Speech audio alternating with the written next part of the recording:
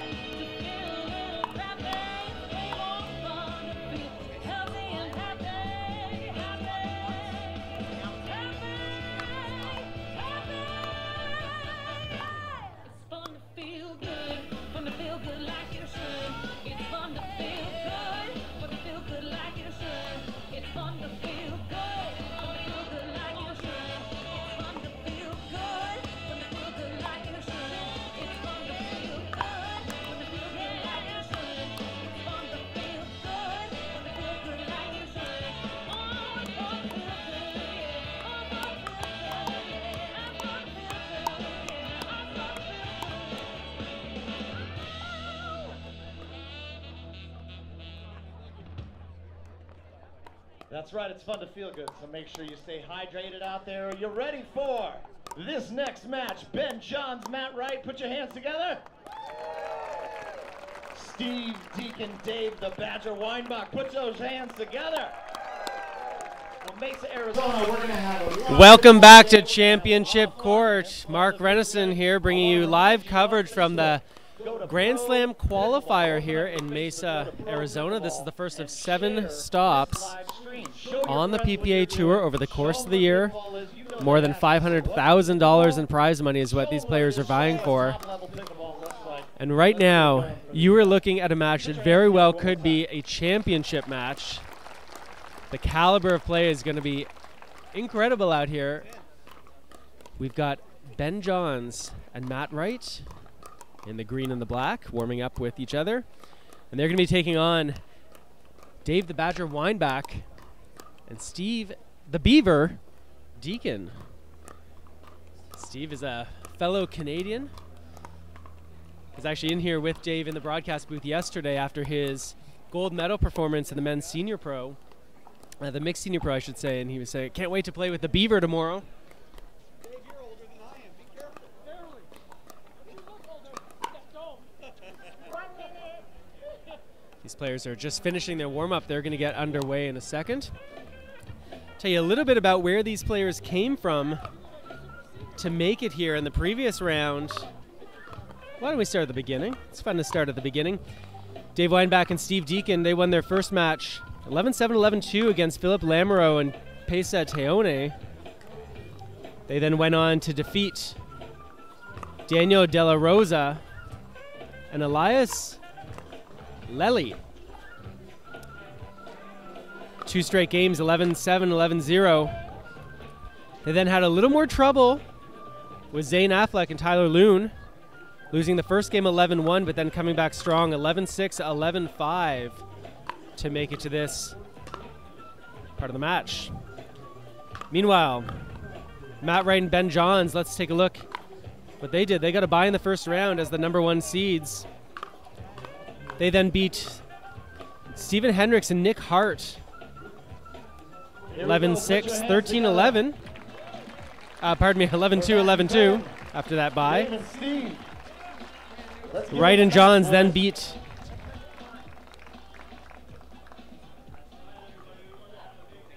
Rafa Hewitt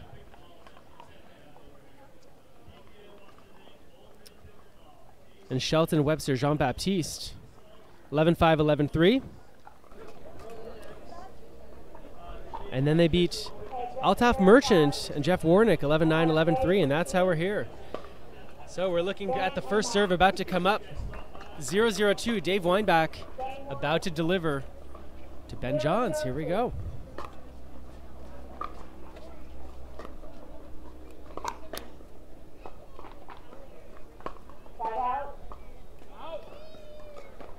And with that side out, B.Johns is going to take over serving responsibilities. Right now, sun could be a little bit of a factor. It's high right now. It's about 11:15. Ball goes just long. B.Johns a little too fired up early on. And my prediction is that if the sun is a factor, it's going to be more so for the team that's on the side where Wright and Johns are right now. 1-0-2.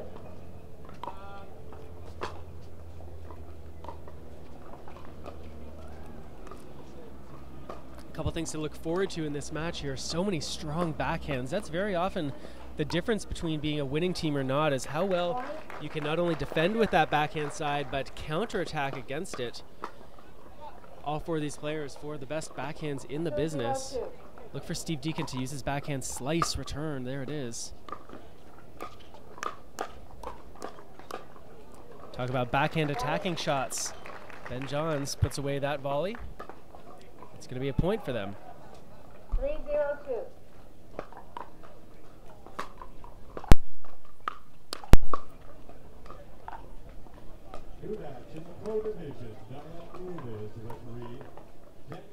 Expect to see. There we go. That's kind of what I was thinking. Expect to see Wright and Johns go predominantly at Deakin. That's going to force Weinbach to slide over a little bit to cover that middle, to maybe look to anticipate something, and that can open up a down the line opportunity as we saw there.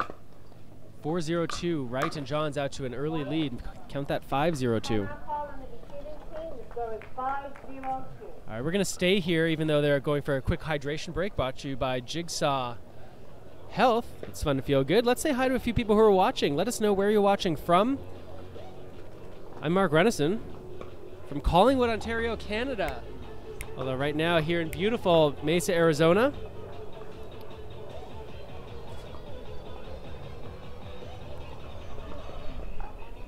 Some interesting conversations going on in the comment stream about different ways to bring live pickleball to the fans. So happy to be here, part of the team at Pro Pickleball Media, assisted by Steve Taylor from Digital Spatula. And this crystal clear audio and videos thanks to our friends over at Logitech.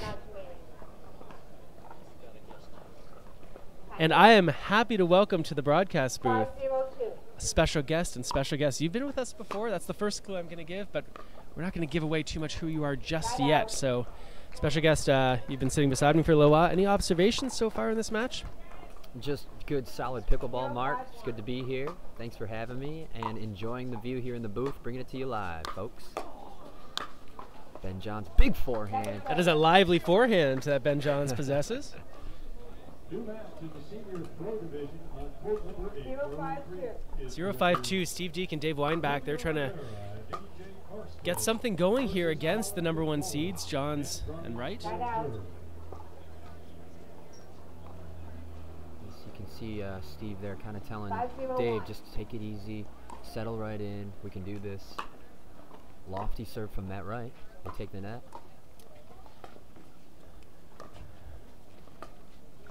Ooh, big That slap. ball goes just wide. And you know what, special guest, you have such a distinctive voice that already Gail Bagwell Oh, Gail Bagwell. realized big it was fan. you. We are, of course, joined by Rob Cassidy here in the broadcast booth. Nice. That's an around the post opportunity, just wide though. Yeah, Mark, thanks for having me. Gail, how the heck are you? Love you. Love all the pickleball fans out there. I'm happy to be here bringing the live action. S.Deakin with a huge forehand. Follows it up with a nice drop as he takes the net. Nice hands. Dink battle here. Little high, but he covers it. Second server.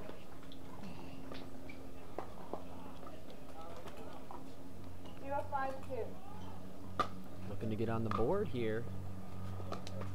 Nice backhanded drop. Oh! Shocking attack. Dave trying to call him off on that one. Tried to tell Steve to let that out ball go out. 5-0-1. 5-0-1. Wright and Johns looking to add to their lead here. It's so tough when you play a team like Wright and Johns, Rob. I mean, there are no obvious weaknesses. There's nowhere safe to hit. They're both tall players with quick hands.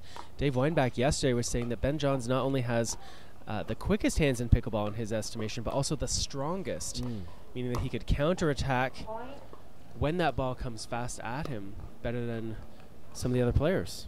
Yeah.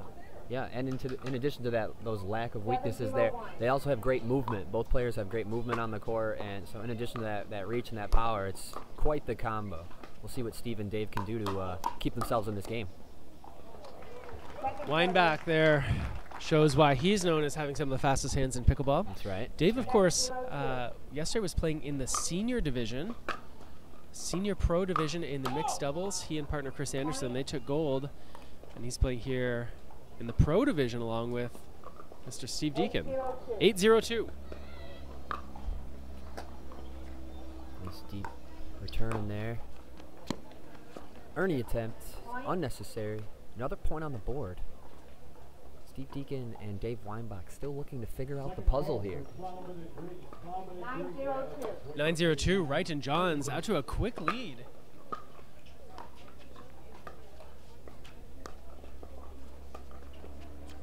Cross-court battle, backhand to backhand. S.Deakin coming from Canada, #1 player in Canada. B.Johns, #1. Oh, sorry, Mark.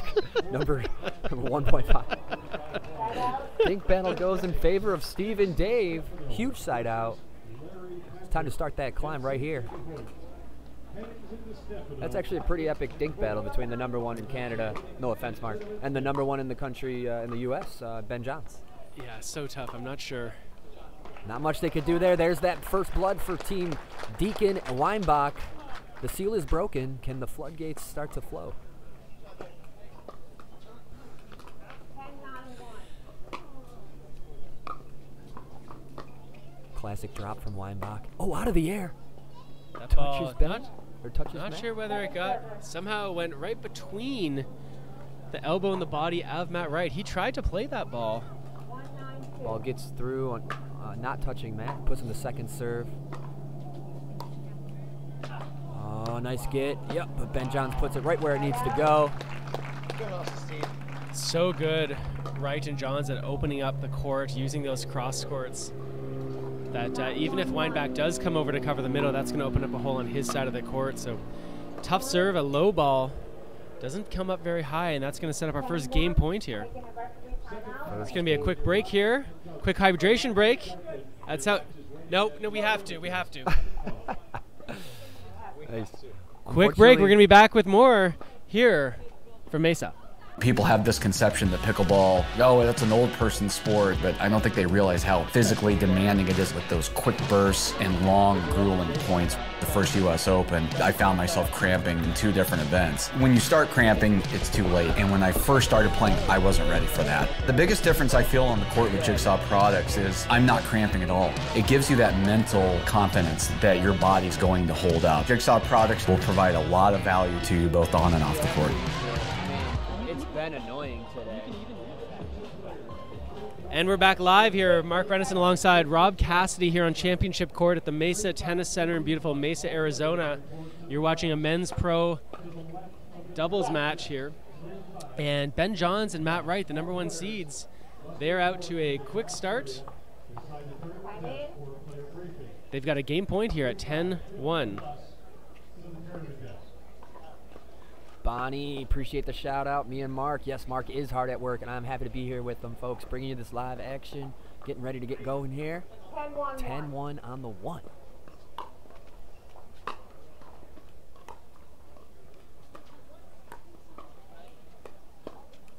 Game point. See how they'll play it here. Ernie attempt, or the Ernie look rather, not even an attempt, just showing sometimes the that happens, right? It's amazing how many times if one player attempts the Ernie, then that sort of puts pressure on the person hitting the dink. But right now, not a lot of pressure on Johns and Wright as they rip away nice hands with from another Dave. game point. Ooh. There it is. Yeah, that Ernie look can really cause a lot of issues there, yeah. That's right. Well, right now, Weinbach and S.Deakin are going to try to figure out their issues. We're going to go to a quick break. We're going to be back more here. Mark Renison, Rob Cassidy from Mesa, Arizona. Woo!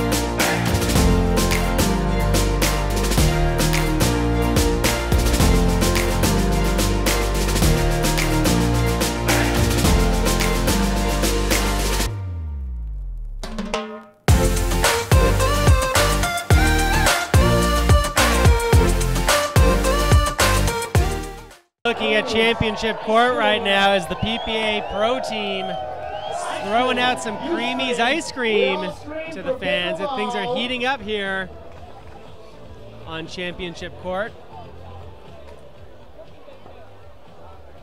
Game 2, here we come. In game number 1, if you're just joining us, B.Johns, M.Wright, they won comfortably, 11-1.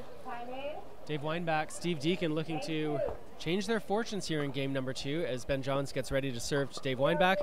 I'm your host, Mark Renison, joined by Rob Cassidy here in the broadcast booth. And Rob, any suggestions for Weinbach and Deakin?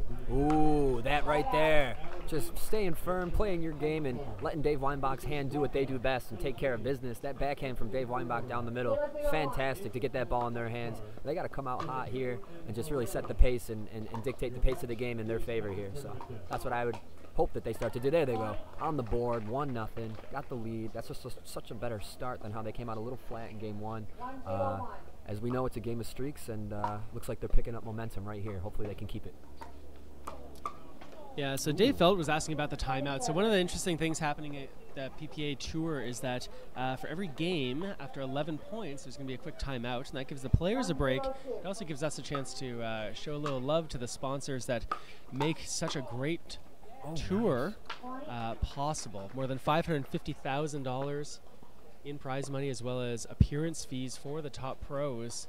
And we've got some really great partners that make it possible to bring not just these great tournaments to the people who live near them, but also to you at home on the live stream. So it's a little bit new for the players. They're not always accustomed to that automatic TV timeout, but you see the same thing in other professional sports, whether it's hockey or football, baseball, basketball, where there will be those TV timeouts that allow us to keep the lights on here at the PPA. Meanwhile, right now, B.Johns trying to go to work on D.Weinbach.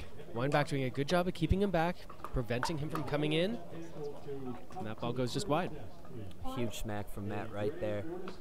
S.Deakin and D.Weinbach got their 2 points. They went 1 for 2 on the third shot drive into the finish. We'll see if they continue to develop that pattern. Looking to get that ball back. Score is 1-2-1. A little high. Deakin plays the bounce. Nice attack. Matt not able to bring it back. M.Wright serving to D.Weinbach here. Beautiful day here in Mesa, Arizona. Ooh, the classic serve return from D.Weinbach. All 4 players at the net. Little high. Oh, and he sets himself up for the put away. D.Weinbach so good with that 1-2 punch. We'll say hi to a few other people who are watching. Jay Hall is watching. Hi to Jay. Steve Norman watching from New Zealand.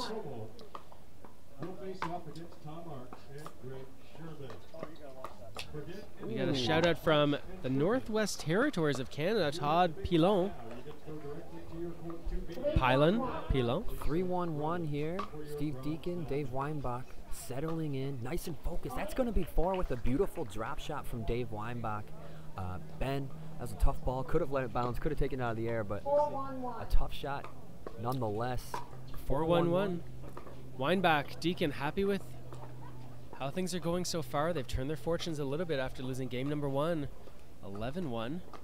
These are some nice unattackable balls from Team Weinbach. Deakin working the point, finding the correct ball. One of the things I notice, Rob, that's going to be a tough ball to get. He's getting the hustle. Oh, and he's not going to do it. A beautiful, genius lob by the one and only M.Wright. A little smirk from him after that to his sideline. So one of the things I notice in those cross-court dinking rallies, Rob, is that Steve is taking more steps to set up for that ball than Ben is when he goes cross-court. And you got to think that over time, that's going to favor, look how much Deakin had to move there. That's going to favor Johns. Big overhead, Deakin's there, recovery, big smash. That's perfect placement. Another day at the office for M.Wright.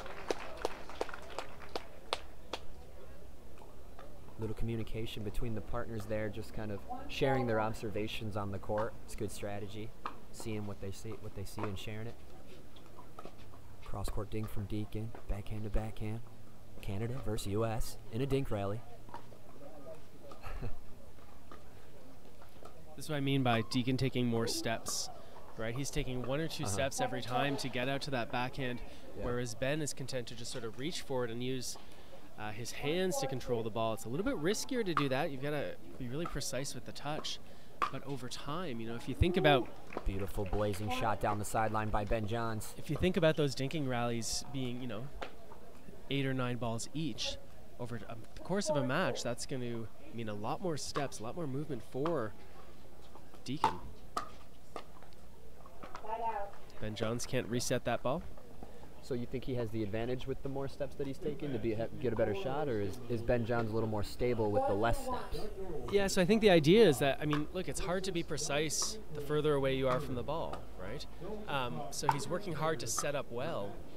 Ben is a taller player. I mean, not by much, but Ben is a taller player. Yeah. But his hands are so good and he's so precise that he can afford to reach for that ball and still play it back with quality.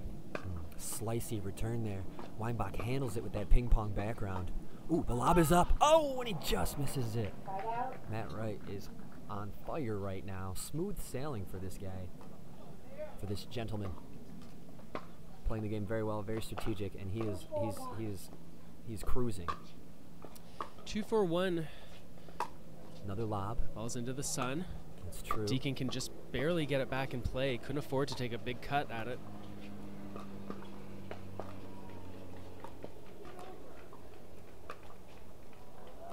Off the net, handled by Weinbach. Another lob attempt. Deakin with the reset. Weinbach holds his ground. Little high. Deakin backs up for it. Ben with the slap. Not much Dave can do with that one. Another point on the board. So we talked earlier about the idea. Sometimes you'll hear, Rob, about this idea of, you know, if you've got him back, keep him back. In that case, Deakin was back, but because the ball was high, they actually hit at the player at the net, who was Weinbach, because he was sort of the sitting duck there.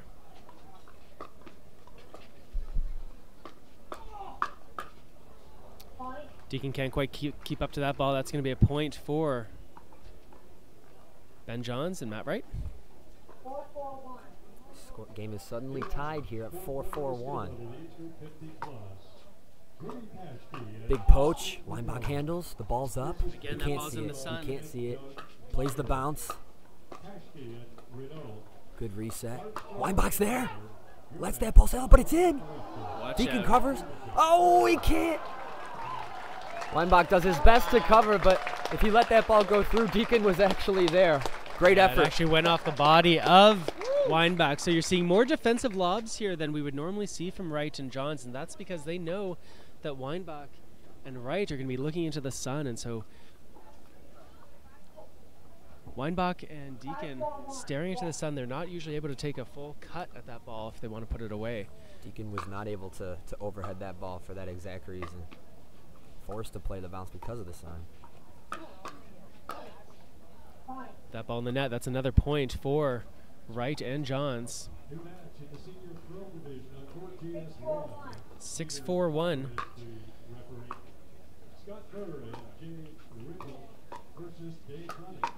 Nice backhanded smash by Steve Deakin.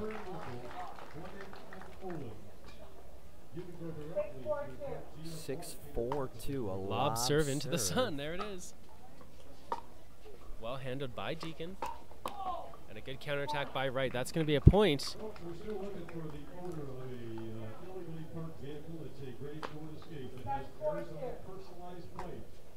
Another lob serve. Can you believe it, folks?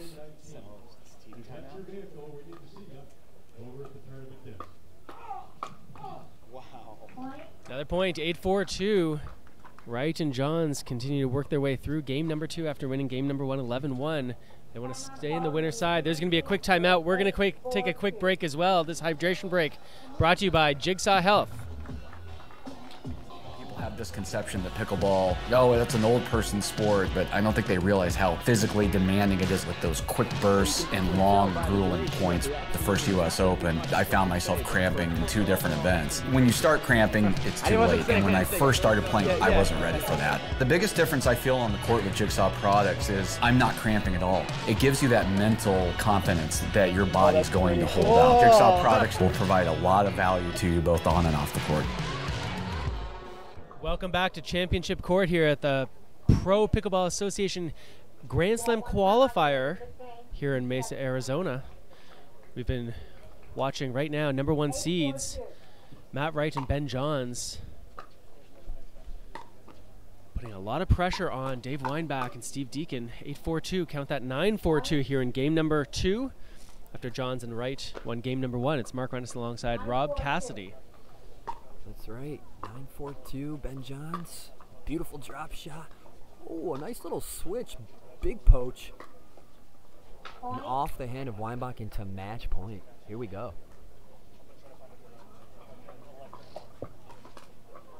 After using very strategic tactics of essentially blinding their opponents legally using the sun, here they are with match point #1. Big ball, he still can't really attack it because of that sun. Another pop-up, tough to see, must play the bounce.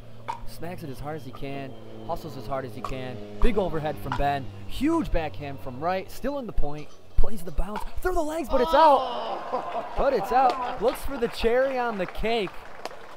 Into a side out. We're gonna have a couple more points here, folks. All right, just a quick heads up, at the end of this match, we got more great action coming up. We're going to have Colin Johns and Adam Stone taking on Tyson McGuffin and Riley Newman in a loser's bracket match. Those teams are going to play just to stay alive here in this tournament, so you're going to want to stay close. You should have hit that share button here as we continue the great action here. Weinbach and Deakin trying to fight their way out of this hole against Wright and B.Johns. 4-10-2.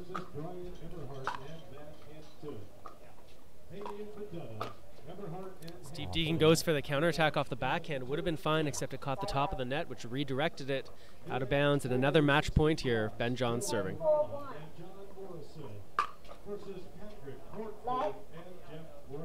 That's a free swinging serve there from B.Johns. Catch the top of the net. Let's see if he does it again. No, a little safer. Another lob. Weinbach gets it out of the air. Huge smash. And with that counterattack backhand, B.Johns, Matt Wright, they're going to move on. The #1 seeds stay alive. Steve Deakin and Dave Weinbach, they're going to go into the loser's bracket. They're going to try to fight their way back to challenge for gold and $5,000 in prize money. Rob, thanks a lot for joining me in the booth for this. Absolutely, man. I hope to stay with you. It's good stuff. Very good stuff. All right, so I'm going to do a quick interview, on-court interview with the players. Stay close. I'm going to go right out there right now, so hold on. Thanks for joining us, guys. Adam Stone versus Tyson McGuffin and hometown hero Riley Newman. Not going to want to miss it. All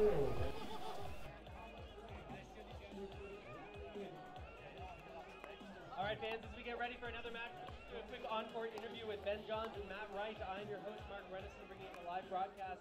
And pretty dominant performance out there, Matt and Ben. Anything come out as a surprise to you?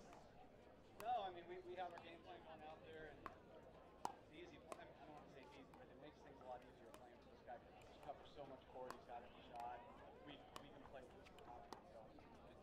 All right, one of the things we saw, Ben, was more defensive lobs than we typically expect to see from you guys. Normally what we see is when you're in trouble, you play that drop. Especially when you were on that side of the court, we saw a lot of balls going high.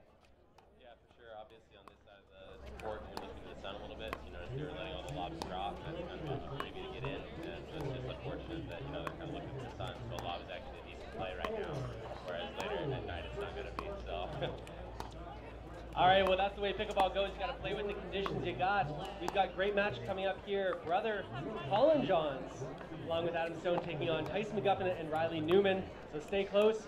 Thanks, guys. Good luck going forward.